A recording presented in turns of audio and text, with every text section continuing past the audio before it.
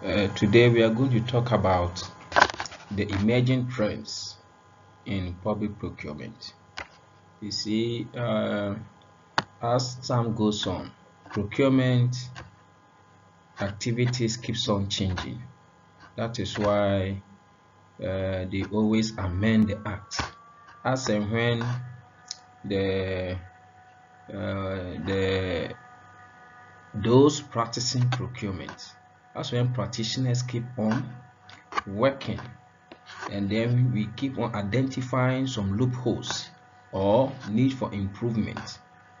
It makes it very important for procurement authority to come out with so many changes or updates in the Procurement Act. So they always review the act to able to include new things that are coming. So when we talk of procurement, the emerging trends in public procurement, we know procurement is constantly evolving field. Yes, it's constantly evolving. It keeps on new things keeps on coming in procurement. So as a procurement officer or practitioner, you shouldn't sit down. You should always make sure you research, you read, to be able to find out new things that are coming. So things keeps on changing. Things keep on to procurement documentations, and new things are coming. And for that matter, we don't sit at one place. You should be caring, should be up to date with the emerging trends of the procurement.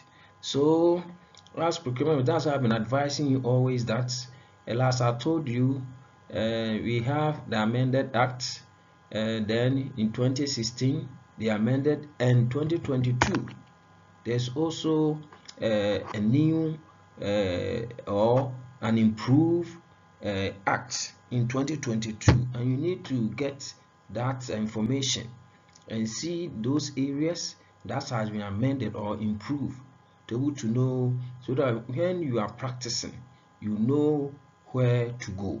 So in procurement, as procurement professional, you should be up to date. You should be up to date and able to be moving with the changing or emerging trend in the procurement system. So there is an increasing emphasis on sustainability in public procurement.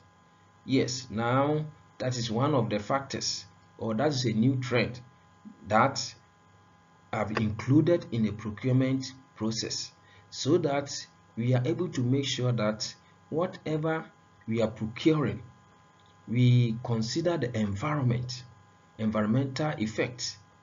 Is that okay? Think about environmental effects of either goods, services, or works.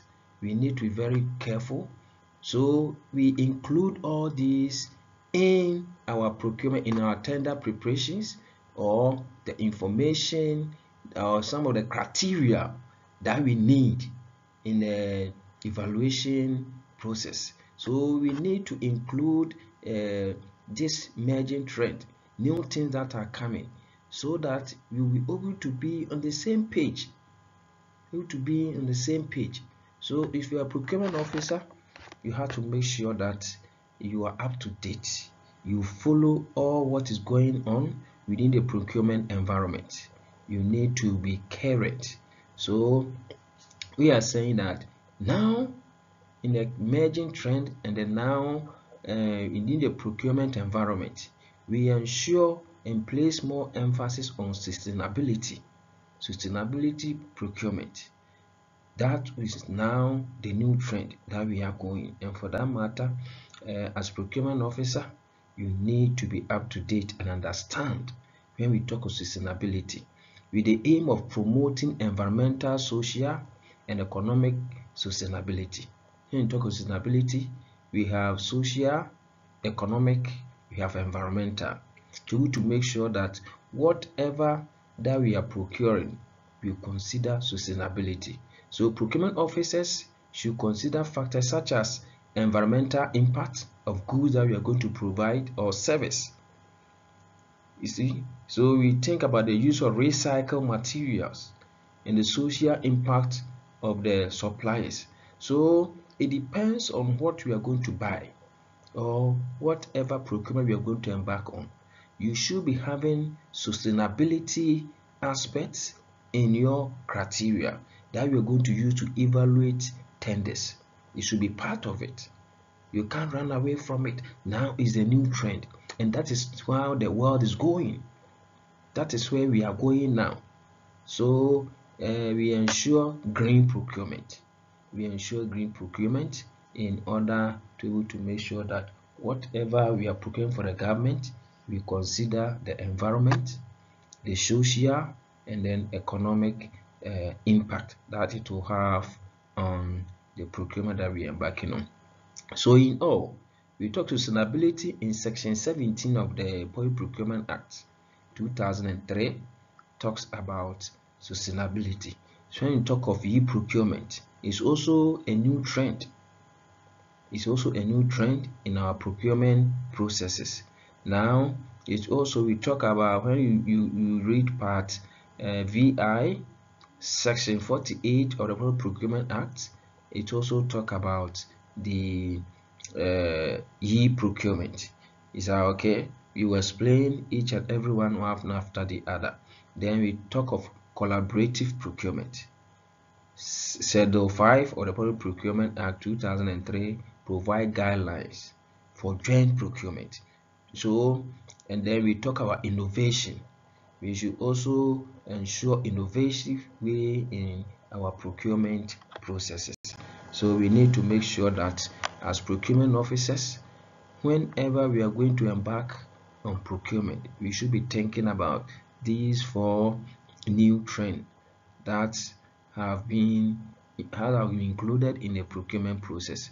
So section 17 of the Procurement Act 663 states that in determining the most advantageous tender, procurement entity shall consider the quality of the material, work, or any service. Then think about the availability of whatever you're going to procure. What about reliability? You also need to make sure there's reliability and then the nature after sales service that we are going to have. So we talk about the life cycle cost of the item in question. When let's say we want to go and buy a laptop for our institutions, yes, we need to make sure the quality is okay, the item in question, the brand or whatever type that you are going to buy, they are available in the market and reliable. And then we're able to know some of these things that we buy, like we want to buy a machine. So we can have after sales service. When you talk of sales service, that the maintenance aspects, is that okay? Maybe installation or maybe training of staffs to be able to know how to use that machine. So in procurement, we have to make sure that we have all these factors considered in whatever procurement we are embarking on.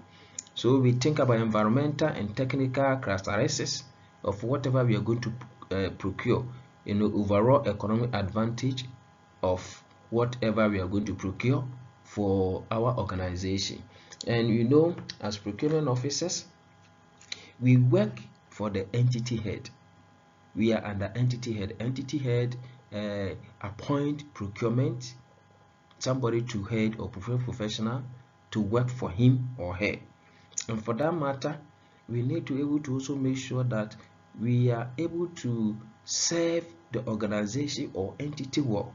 And then now the act is asking us that there are new trends, there are new things that procurement authority is bringing in. And for that matter, we as procurement officers should go by that. It's not about only low cost or low bidder that we consider here. Now we are thinking about sustainability of the procurement. Sustainability, how we are able to think about the effect, whatever service we are rendering to organization, whatever procurement we are going to procure. We should be thinking about the environment. We should be thinking about the economic impact of that item. We should be thinking about the social impact of the item in question, or goods or services in question. So we need to make sure that as procurement officers, we understand the new trend and how things are changing in the procurement environment. So that is that. Now we talk about the role of procurement officers in our emerging trends in public procurement.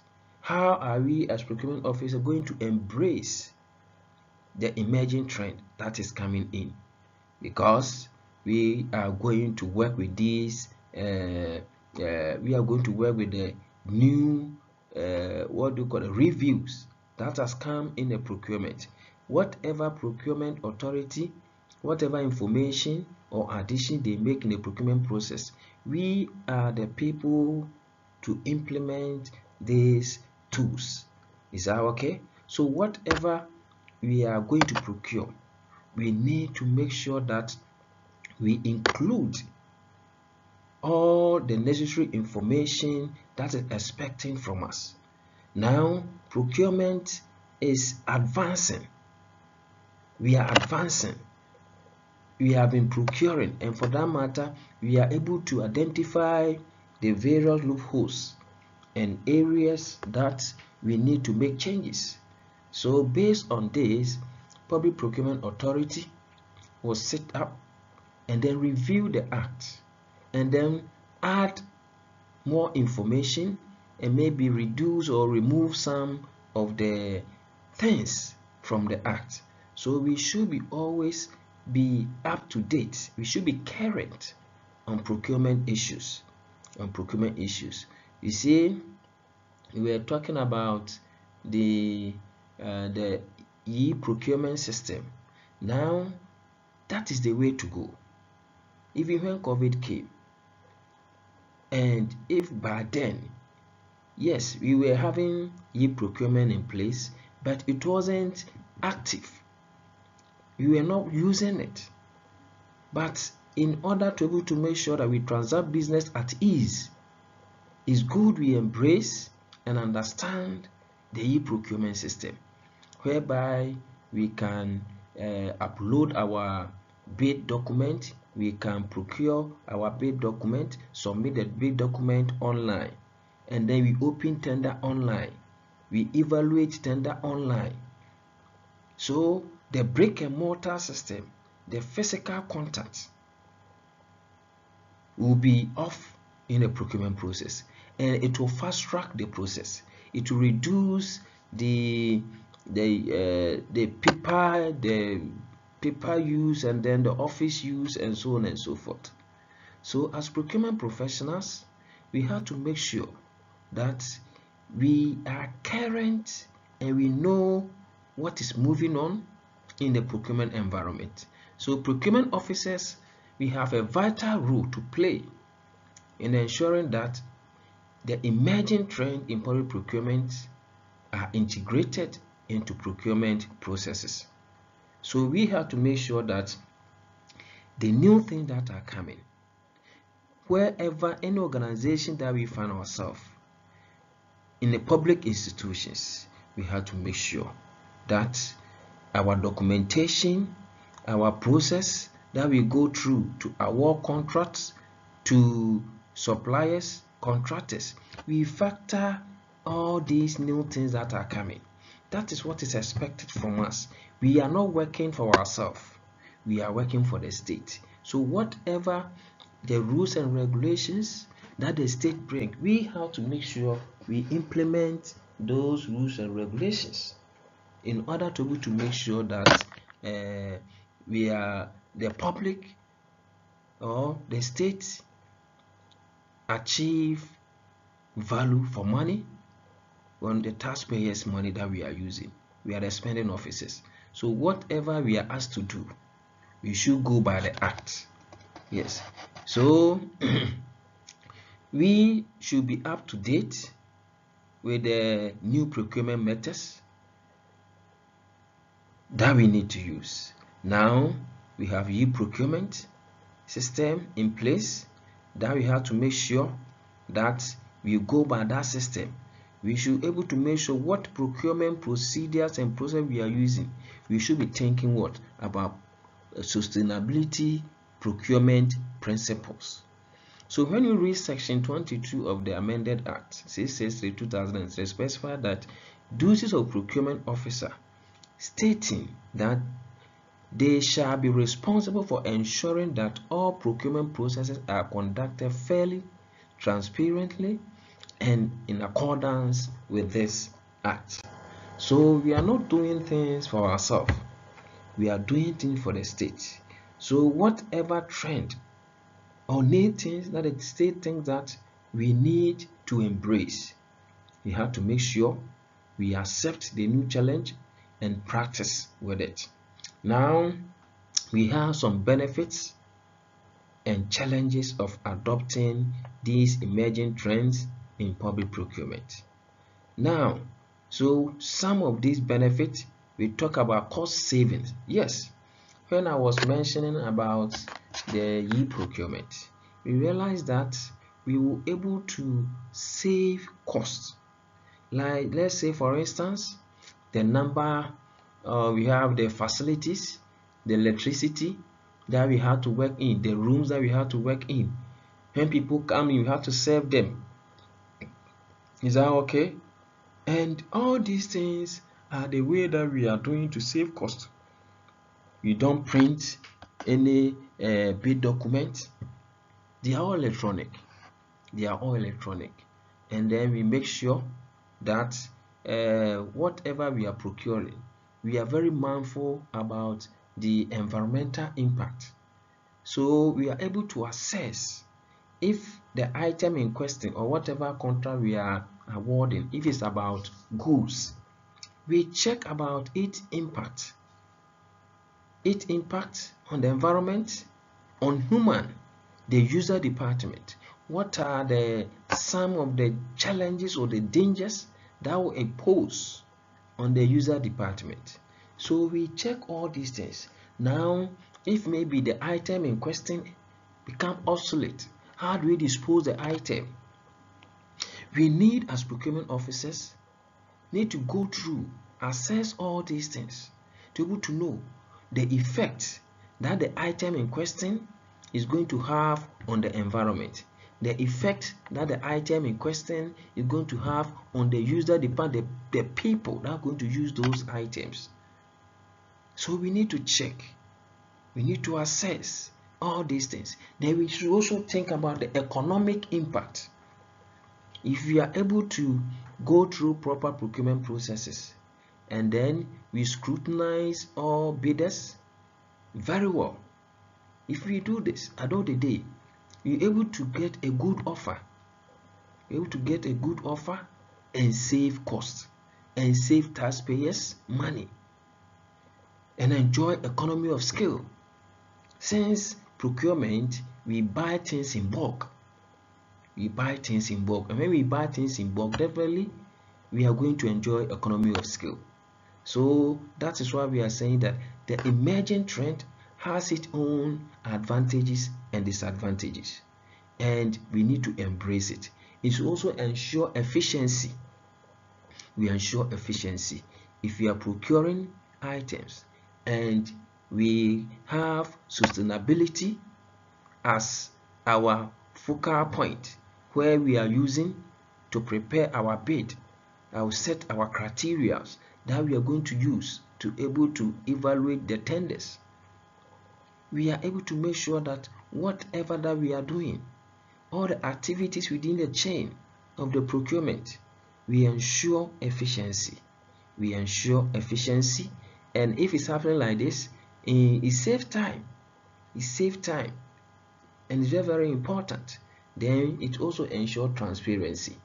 Yes.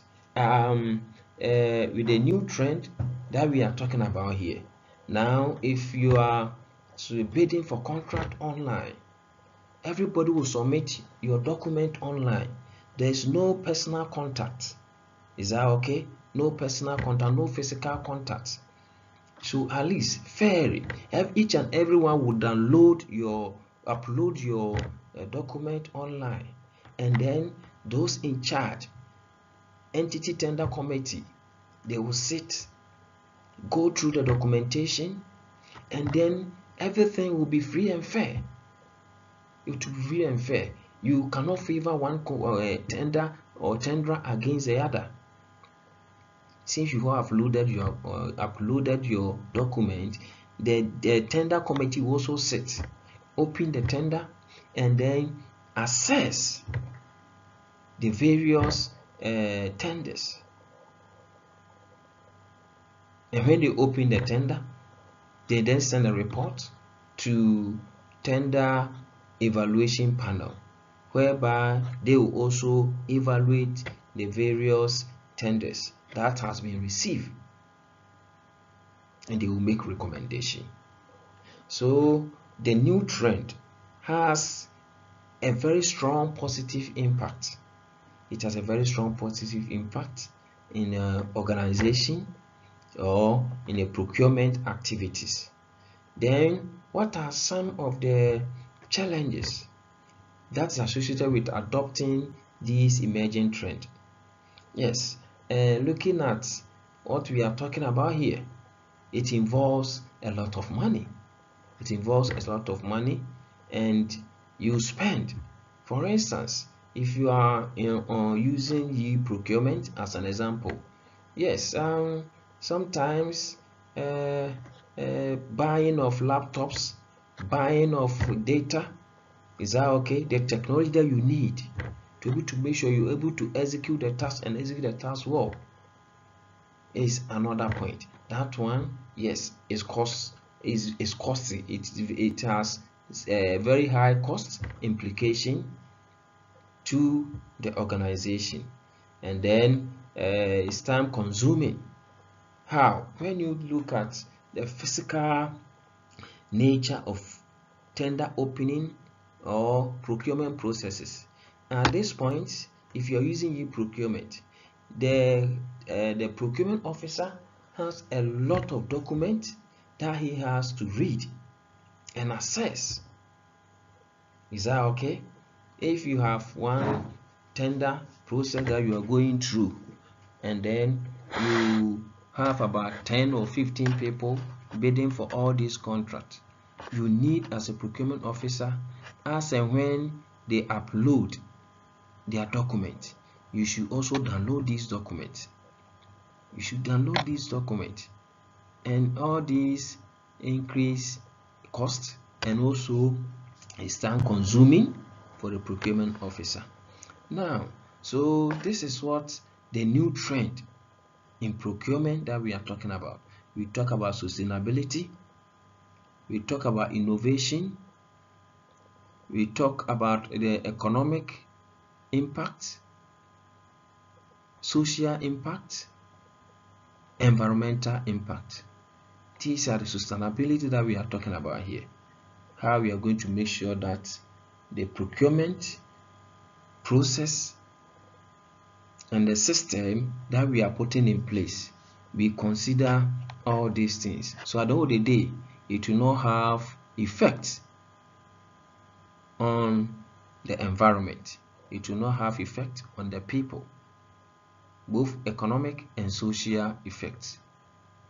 So we need to make sure that as procurement officers, we buy by the new trend, and we should be up to date.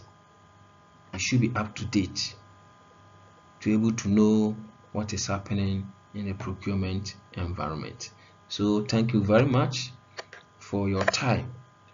We will continue the next lecture. We are going to talk about contract planning in Ghanaian context using PPA, Public Procurement Act. Thank you very much.